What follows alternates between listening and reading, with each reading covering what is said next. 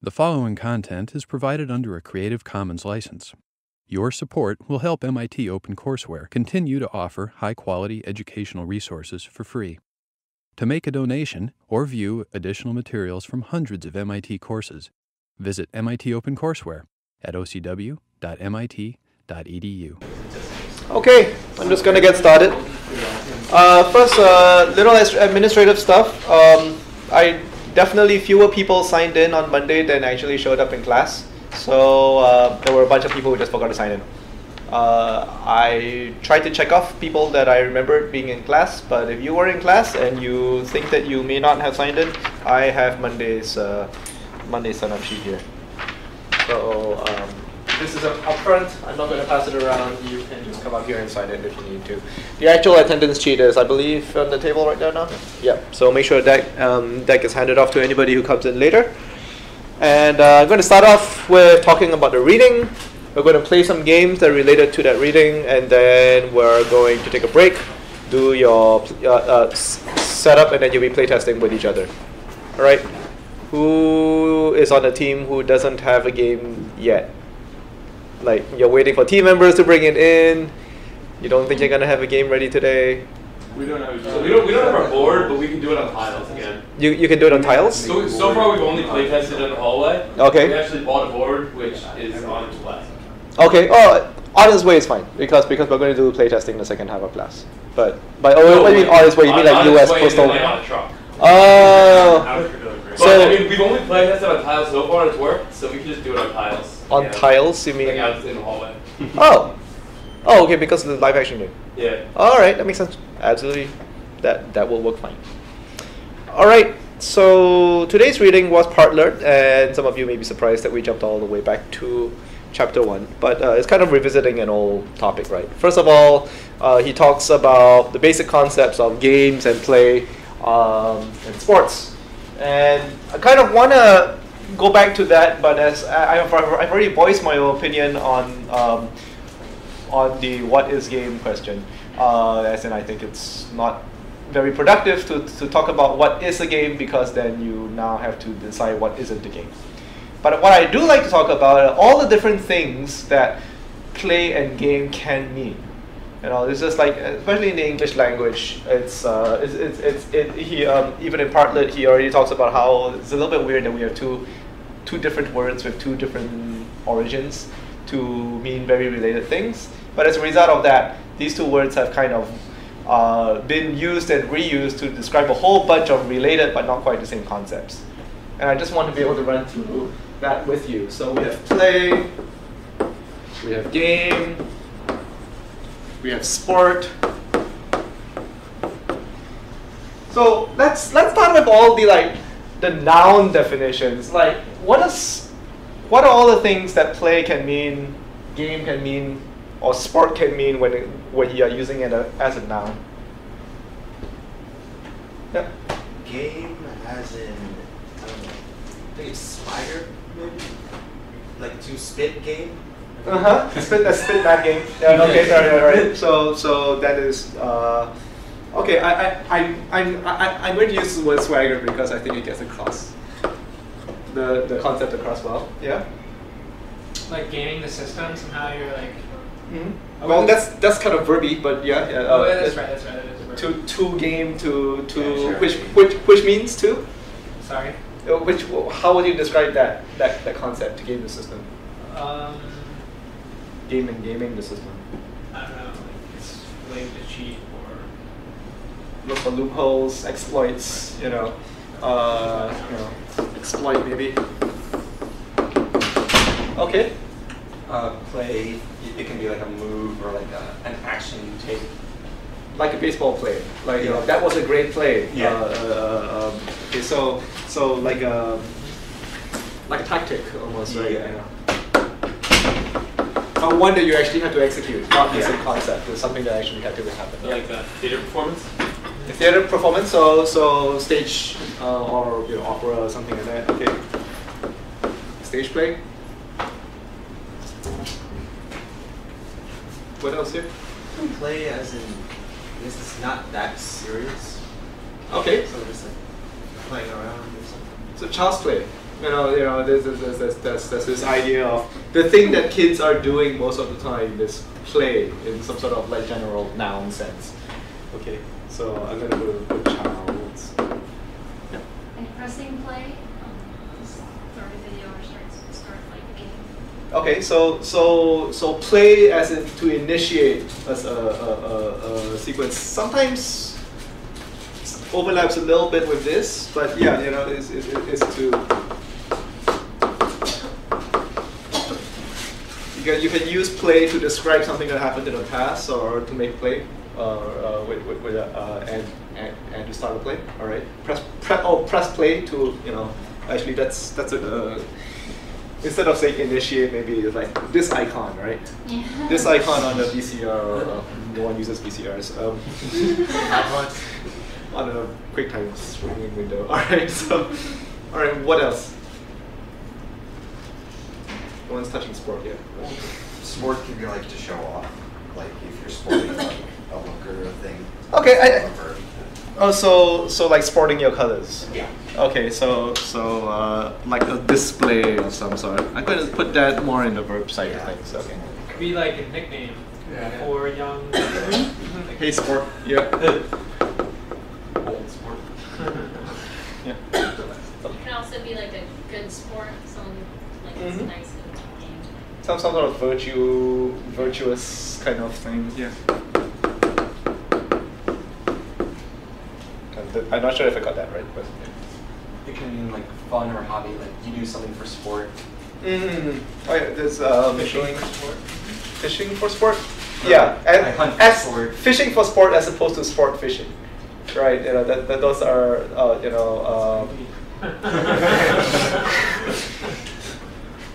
that's another pun, but never mind. So for fun. So I mean it's funny because often it's used to make something sound like it's for low stakes when it actually is very high stakes. Like oh, we're going to hunt people for sport. I just think of like old like 18th century literature when it comes to he plays at it's often like he plays at relationships for sport or something like that, right? It's like something that's supposed to be high stakes, but it's not. Okay, so I think maybe instead of for fun, I'll say for low stakes or no stakes. Okay, which is bizarre because sport is usually a very high stake thing. What else? Yeah. People think sport, they tend to think athletics. Okay, so there's a whole section in Partlet where he talks about the possibility that the word game might have come from the bending of knees, because gam is some sort of Welsh root for a leg, gam can. But that's nowadays more associated with some sort of physical activities that, and sport tend to go together. What else? Sort of like something that you hunt, like that sort of game, like poultry. Yeah. Yeah. So yeah, game as in animal that you hunt. Yeah.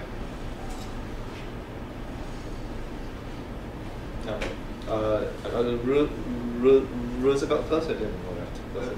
So, I guess this is more of an idiomatic expression. But people tend to use game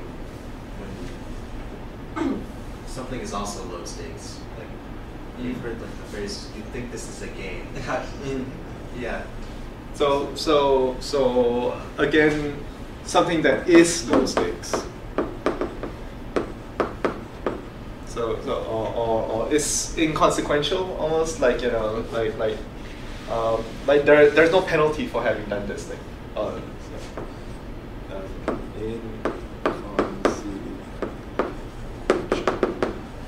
Alright, what else?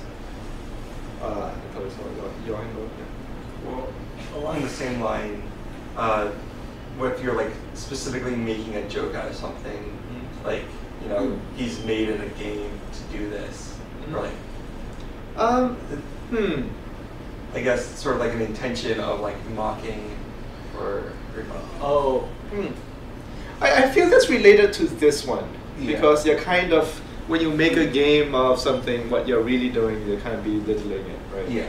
So I think that's just a different application of the same concept. But when you're making a game of something, aren't you also making a structure of it? That's what I was thinking. Or is that different than what you were saying? For me? Yeah.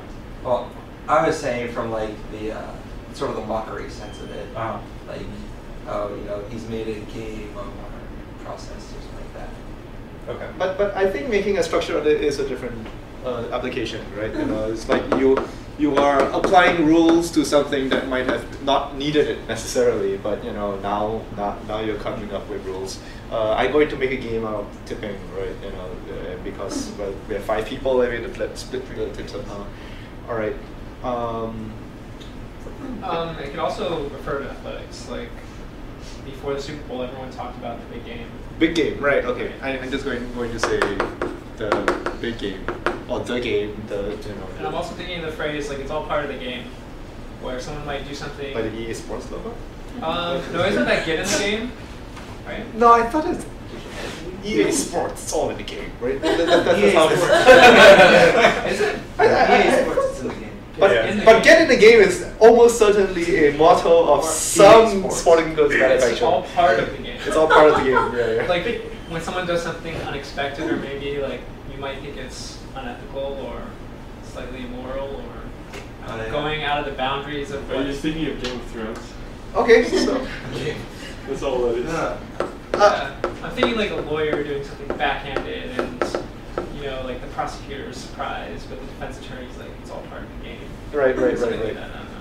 Yeah, so there's this sort of like this bounded space where things are permitted, like specific kinds of things that might.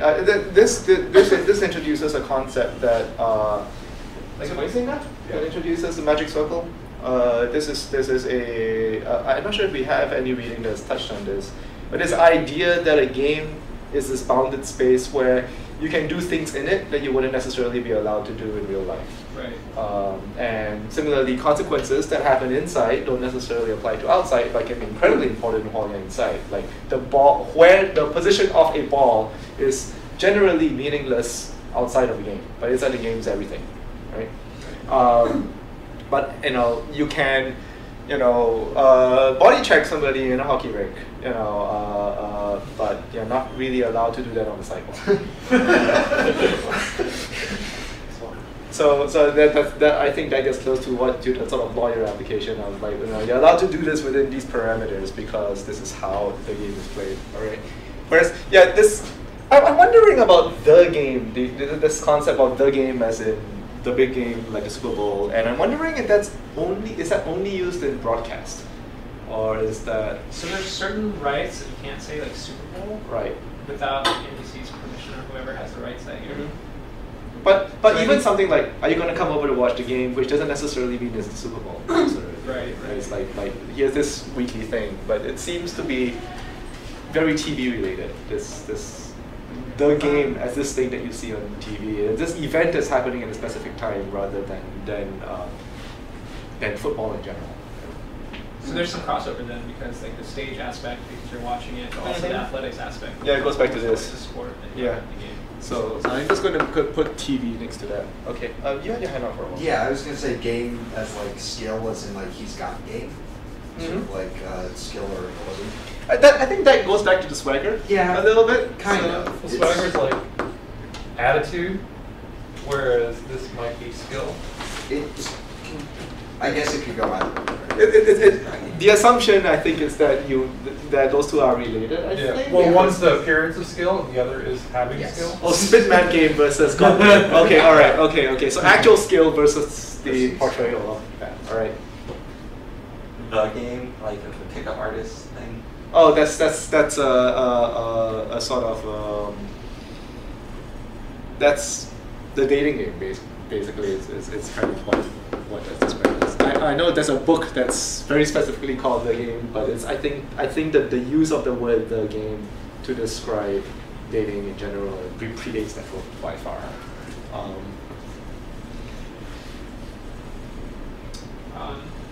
Play could also be referred to sports, like in football.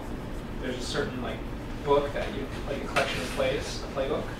Yeah, that's kind of, but that's like a collection of these things, right? Yeah. But you're right. You can write these things down. You can talk about them as a library of things that you can do. There's the Great Game. The Great Game. Was it the Afghan War or the Crimean War? Oh. So now we're in the Great Game Part 2. Yeah. Okay, so like the England versus Russia or Napoleon versus Russia. I forget exactly years and dates, but it was the social political conflict going on at that time. So that there are specific wars that are referred to as the Great Games, as the Great Games. Game of Thrones probably is related to that too, although that includes political things. I mean, this even just on the downside, we've gone through a lot. Somebody didn't. If we include adjectives, and we've brought up a couple of adjectives so far. Parlet also talks about how some people can say that you have a game leg, which means you actually have a busted leg, which is kind of weird. But it's his extrapolation of where the word game might actually have come from Celtic origins rather than from Latin origins. How about verbs? Sporting. To sport. Well, I guess we already did to sport. Although, to game, to play. To manipulate. To play someone. To manipulate, right? Like playing with somebody's emotions. Yep, exactly. It's like to execute. Like if you make a play that's like you're executing it. Building on that, it could be like a performance, like to play an instrument. Okay. But it's like also kind of like executed. You're executing a series of things. You executed stage play, like training. But to play something in a game seems like a much more time-limited thing than to play a musical instrument. It seems kind of like a lifetime thing almost. Like I play something. I play the clarinet. Has a very different connotation from I play this queen. I play this card. So those are two possibly on the same spectrum, but they're like almost opposite ends. Closely related, but on opposite ends.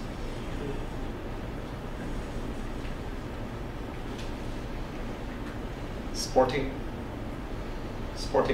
I generally associate, again, sort of like to be a good sport, but this is more like fairness. Sporting, give someone a sporting chance, kind of thing.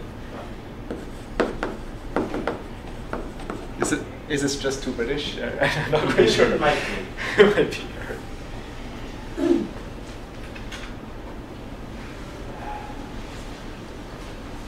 It's funny how this seems to be like the only connotation of game as a verb, right? But gaming is also kind of associated with the gambling industry. Right? If you go to a gaming conference, what they actually mean is that they're talking about stake games, roulette. What about online? to game, like I play games, I games? Yeah. So that's actually I think a fairly recent connotation to just to usually in association with digital games, but not always, right? So to play games, right?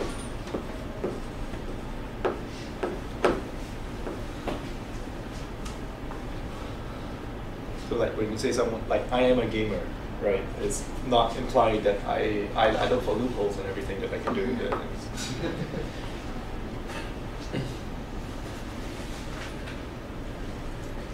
So I'm pretty sure we could keep on going for a while. I just think it's kind of neat that we have all of these different terminologies that all use the same words.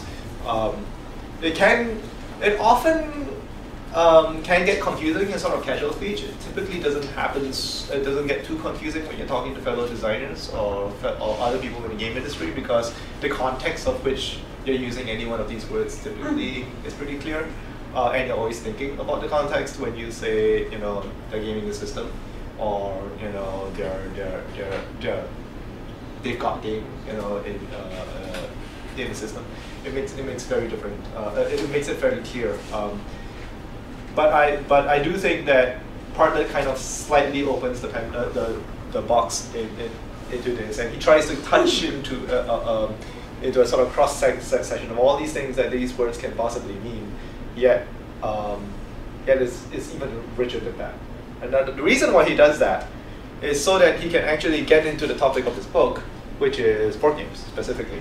And he starts breaking down. It's like, all right, now that we know that games and play and sports and everything all kind of fuzzy and muddled and not really very, very clear, how do we sort of at least clarify what we're talking about when it comes to board games? Anyone remember the 5 things that he ended up with? The five categories of board games that he kind of ends up with? 4 of them rhyme. 1 of them doesn't. Race games? Space games. Chase games. And Displace, which he admits he only he only gave that name because it rhymes. Yeah. And then number 5 was like, I think he just gave up at this point.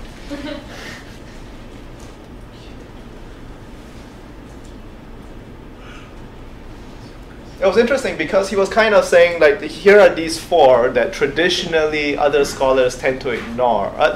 Here are these 4 which traditionally other scholars like to study because they are bereft of theme. But then, and they take and they look at theme games and they say, like, that's not worthy of study. There's this whole chunk. And Partlet says, wait a minute, first of all, most of the games that you'll buy off the shelf right now are probably theme games. And the only reason why there is this interest in race games, chase games, displace games, space games? I'm getting confused. It's because a lot of those are, he also describes those 4 as positional games. And positional games of the sort that scholars like to study tend to be folk games that have been handed down from generations. Of course, he's narrowing it down to board games. He's not including things like card games, which are also, of which there's also a very rich folk game tradition. He has a whole separate book that I think we also get to in this class that on card games. But this is just specifically his board game work. But he wants to start looking at theme games, and this was him introducing scholarship on theme games later on his book. I just want to make you realize that the whole idea of studying games as a product, we already talked a little bit about how the idea of a game as a product to begin with was fairly new. We're talking about 1900s when that starts to become a thing. But then the idea of studying something like that, I think we're talking about like 50s and 60s. Very, very recent. The idea that games as a product is something that we can study. Whereas things like games as a sport can probably go back a little bit further than that. Statistics, for instance, has been obsessed with baseball for like the longest time because it's very rich and we have good records. So I don't want to go too much into how he arrives at those definitions. He takes a couple of definitions that other people have come up with and tries to build on them. Like all scholars, he's citing previous work. But what I'd like to have us play today are what I feel are a couple of modern takes on those categories that he came up with. So the race game. What's a race game? If you want to describe it in one sentence. You get to the endpoint first. Get to the endpoint first, right? So this Cartagena. Has anyone played this? Okay. So this is if you look at the game, it feels a little bit like a tile laying game, because what you're really doing is you are trying to create this path from the jail that you're escaping. You have a bunch of pirates. From the jail that you're escaping all the way to the boat, and then you can run off scot-free. But one of the core mechanics is that every player controls a different set of pirates. You have a bunch of different colors, and you're all trying to get to the to the boat first. So the first person to get your entire gang of pirates to the boat wins. So it's a race game. You're racing against other people. It just happens to be the track that you're racing on happens to be something that you build over time, rather than something that's predetermined. So it's an interesting little take on things. Let me skip Power Grid to the other things. For displaced games, has anyone played Twilight Struggle in this room? Okay. I may need you to help explain this game to other people. Okay. Sure. I played it once, like at the end of my first semester. Okay, all right. You might want to just take a look at the rules again. Yeah, this is it's unfortunately a little bit of a tall order to ask someone to pick up Twilight Struggle in class, but it's worth looking at least as a design system. You know, this is a war game. You are given a map of the world. Oh gosh. Okay.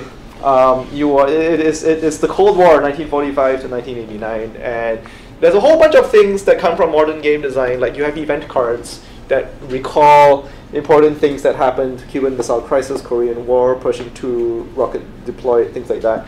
But in the end, it's about influence across a space which just happens to be laid out along on top of the map of the world, to regions like the United States of America, to South and Central America, to Western Europe, Eastern Europe, and so on and so forth. So, so you're deploying influence points, which is not all that different from deploying what he calls mans across a space, and trying to be able to seize to push influence towards your faction rather than to the opposite, depending on whether you're playing the US or the Soviet. So, displaced games.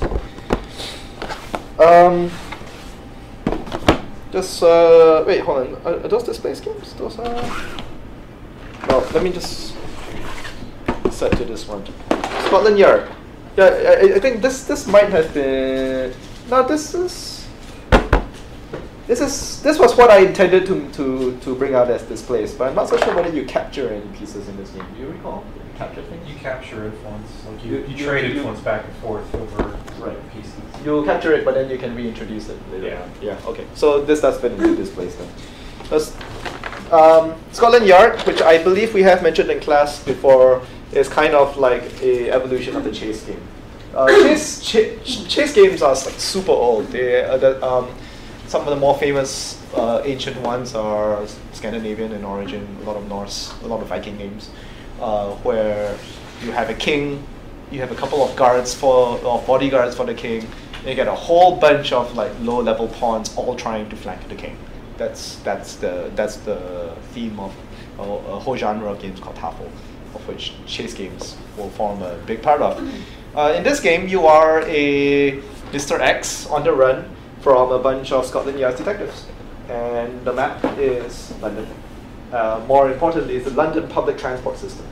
And what you're trying to do is you're trying to go underground, you're trying to grab cabs, take buses, and conceal where you are while the rest of the players who are all controlling the detectives. Actually, yeah, 3 to 6 players. The people who are controlling detectives are basically just trying to flank you.